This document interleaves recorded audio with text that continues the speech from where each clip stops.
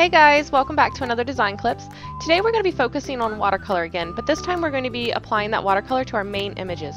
Now, I am not a professional watercolorist. I've only been doing this for about a year, so I'm going to show you how I approach it. There's millions of different ways to do this. We're going to be using our newest Flora and Fauna 2 stamp set to do this, and this is a great set for this because they're all outlined images. So like I said, today we're going to be focusing on the technique of watercoloring your images. So we're not making a complete card. I'm just going to show you how to achieve this look and get similar results. We'll start by stamping all of our images in a water-soluble ink onto watercolor paper. Here I'm using Tim Holtz Distress ink and antique linen. Now you want it to be extremely light ink. The reason we want it to be light is because we don't want that image to show through our final result. We want it to look like we hand painted this, but we want it dark enough that we can see it so we can use that stamp as a guide. We'll be using a mix of traditional watercolors and Tim Holtz Distress Markers. Now, I like using these together because the tip on the Distress Markers allows you to really get in there with some detail that, especially if you're a beginner, it may be difficult to achieve with a paintbrush. Now this flower is actually a cluster of several tiny flowers. So to color that in, I'm going to begin by putting color down toward the base of the flower, toward the base of the petals around the center. And then I'm going to come in with a damp paintbrush and start spreading that around. Now this is a technique that I explained in depth in another video called Fresh Cut Watercolors. So if you haven't seen that one, I'll provide a link down in the description box. But basically you want to just spread that color out now. If you're losing your color or you're losing control of it, take some of the water off of your brush. You just want a damp brush. You can do this by either squeezing the water out with your fingertips or by touching the base of the brush to a paper towel. You can see here that I'm not re-wetting my brush very often. I'm just using whatever little moisture is left in that brush. I'm going to leave the centers white because we do want to come in and add some yellow or orange to those to indicate the flower centers. You can see I'm not being overly precise. I'm just spreading out that color. By nature, we are quite arrogant, and our brains we don't like not knowing something. So our brain will automatically start filling in details. So if we see something that looks similar to a flower, we will start seeing detail that isn't even really there. This is kind of how we can pick shapes out of clouds in the sky. And then we're also very suggestive. So if somebody points out that this looks like something, all of a sudden our brain wants to agree and wants to be right and doesn't want somebody to know more than them. So they're like, oh yeah, I see that. So it's the same concept kind of applies here. Even though we're not drawing petals or drawing defined flowers, our mind will fill in the rest. So all you have to do is add the suggestion. I'm just going to speed things up here while I continue to alternate between laying down color and spreading it out with the water. As this goes, you'll be able to quickly start to see these flowers taking shape. Even though I'm not drawing flowers, I'm basically just laying down color and spreading it out. Once I've got all the flowers filled in, I'm going to take a step back and look at it. And where I can see a petal jumping out at me or a flower jumping out, I'm going to help define that by adding a little bit more purple, or sometimes I'll use a little bit of the pink, and just help make those petals pop.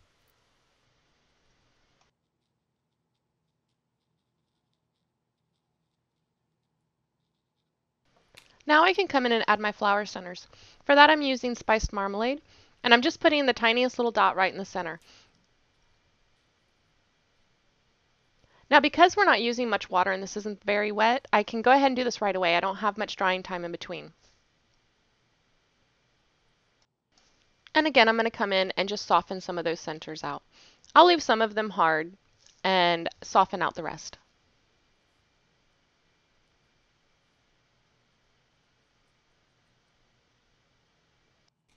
To do the stem, I'll be using Forest Moss Distress Marker, and I'm just going to start by lining one side of the stem. Now these stems are a little bit thicker, but since I'm going to be using the water to spread it out, I really only need to make a line down one side of the stem. I'm also going to add a couple little flicks in between the flowers, just to suggest that the stems are up in the top area too, even though you can't really see them. Just that little bit of green showing through is going to help a lot in making these look connected. And then again, just soften it out with the paintbrush. This is where we'll thicken up those stems, and because we only added the color on the one side, it's going to give the illusion that it's more three-dimensional. One side will be lighter and the other side will be a little darker.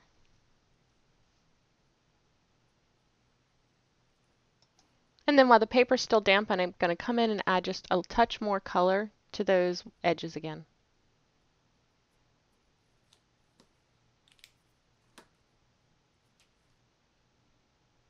And then just soften them out ever so slightly. You don't want it to be one long continuous line or the same color all the way down. You want some variation. So to color the hummingbird, we're going to start with a very light wash of traditional watercolor. I'm going to wet the whole body of the bird except for the wings and the tail feathers, and then I'm going to start dropping in my color. Now the reason I want to start with the traditional watercolor as my base is because I want to paint this in several layers. So I want to paint a layer, let it dry, and then add another layer and let it dry. And traditional watercolors are perfect for this. They're made to be painted in washes. So they dry beautifully and they'll still blend beautifully. However, I've discovered with the distress inks that that's not the case. Once you lay down a color and it dries, if you go to lay another color on top, once that paper gets wet, the old color wants to run from the water. So you don't get that nice smooth blend, or you don't get that other color layered on top of the original color. So we're going to get around that by laying down a wash of watercolor first and then coming in and adding the detail with our distress markers. So for each bird, I'm going to lay down my base color in the key areas and then let the water spread it out into the other areas. Now this is going to look atrocious at this point, and you're going to want to keep fiddling with it. Don't do it. Just let it dry because you can always come back and add more later. So just let that dry and see what happens. So now I'm going to move over to the other bird and I'm going to wet his whole body, and then I'm going to again start dropping in my color. Now the wonderful thing about hummingbirds, I've looked at hundreds of pictures of them now, and I think they come in every single freaking color. I mean, you can't choose a wrong color palette for a hummingbird. I've seen them from these vibrant, almost iridescent colors to these nice neutral earth tones. So really, you can be as creative as you want with these. As long as the hummingbird is the right shape, it's going to be recognizable as a hummingbird. So just have fun with it. Now you'll see that I'm not painting the entire bird with this heavy saturated color. I'm starting off very light and I'm dropping my color in the places where it would be darkest. So where the wing meets the body here, I guess what would be our shoulder, I just dropped a concentrated amount of color there, and now the water will carry that color out to the rest of the wing, but it'll get lighter as it goes there. So it's already establishing my shadows for me. Now I'm going to move to the other hummingbird and I'm going to start dropping some green in there. Now you can see that the color is still blending with the blue, so that paper is still wet. So I don't have to do very much. I'll just drop a drop of that green in there and I'm going to leave them alone. And then I'm going to move over to the other hummingbird and I'm going to drop a little bit of purple in her throat and on her head. Again, you're going to be tempted to want to move this around because it doesn't look very pretty right now. But just trust me, just drop it and leave it. I'm going to keep alternating back and forth between these birds until I get all of my base color established. I'm going to go ahead and speed things up while I finish laying down that base coat. And remember, I'm working in very light washes here. I'm not trying to achieve any detail at this point. As soon as this is all done and it's all dry, I'll come in with the distress inks and a paintbrush and I'll add those details in. You'll also notice that I'm jumping back and forth from bird to bird, and that's because I want to give each layer that I lay down a little bit of time to dry. I don't want it to dry completely, but I want to give it time so that the paper's still moist, but it's not soaking wet. This will allow each layer to continue to blend into each other and be very soft, and I won't end up with any hard lines.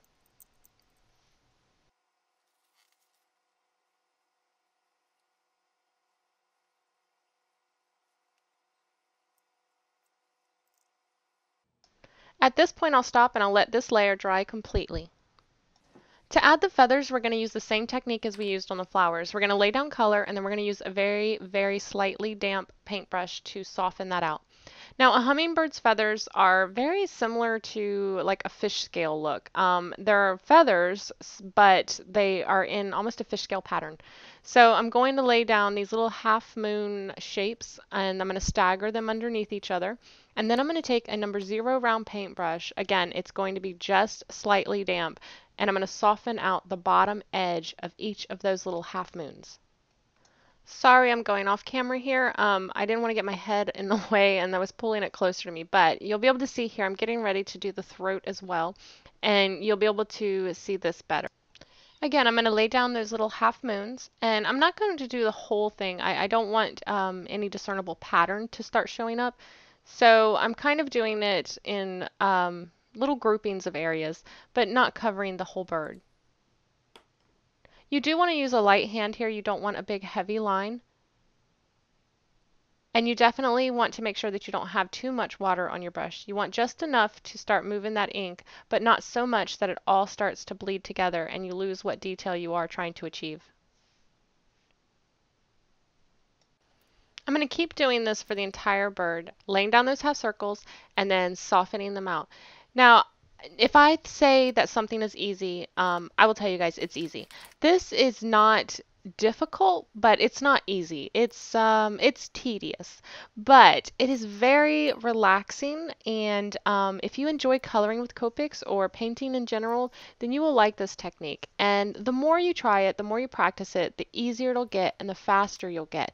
And the results are amazing, and I think it's worth every minute and every tedious little brush stroke. So if you like painting and you like coloring, then I definitely suggest that you try this. You can add a little shadow under the belly by using weathered wood. It's a really good grayish bluish color, so it's great for doing shadows, and it's also the color that we're going to use on the wings.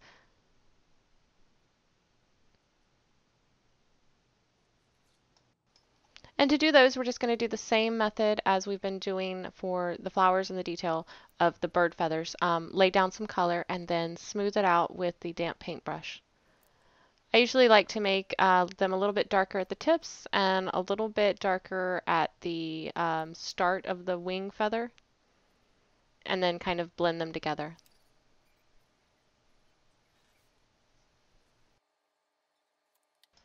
I just repeated all of the same steps for the other hummingbird, and for the sake of time, we're going to go into fast motion just so you guys can watch how it, all comes together. And I will put on a little bit of music in the background for you.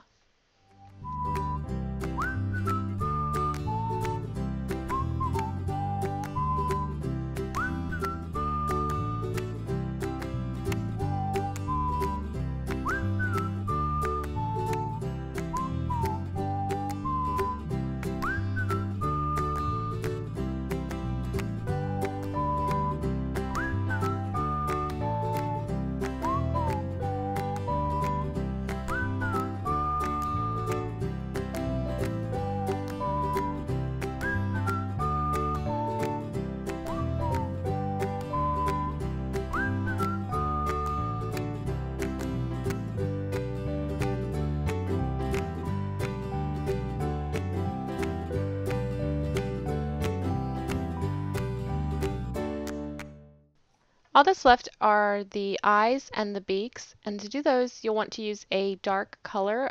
Black soot, distress ink is great. I'm using Payne's Gray. You could also use a really deep brown. That would work as well. You'll want to use a really fine paintbrush. I am using the number 0 round brush here, and now I'm just following the stamp. Since we stamped that, we have our guide. Just do a straight line for the beak and then do little circles for the eyes. So there you have just one method for watercoloring these images. Now this particular method is more detailed, more tedious, a little more time consuming, but the results are worth it. And trust me, with a little bit of patience and a little bit of practice, it's definitely doable. I really hope that you guys enjoyed today's video, and I hope that you give it a try. If you do, tag me on Instagram with hashtag W+9. I would love to see what you guys create. Don't forget, you can find all the featured W+9 supplies at W+9.com, and you can connect with us on our blog at stampawaywithme.blogspot.com. You can also reach us on Facebook, Twitter, Instagram, Pinterest. Thanks so much for watching, guys. See you next time. Bye.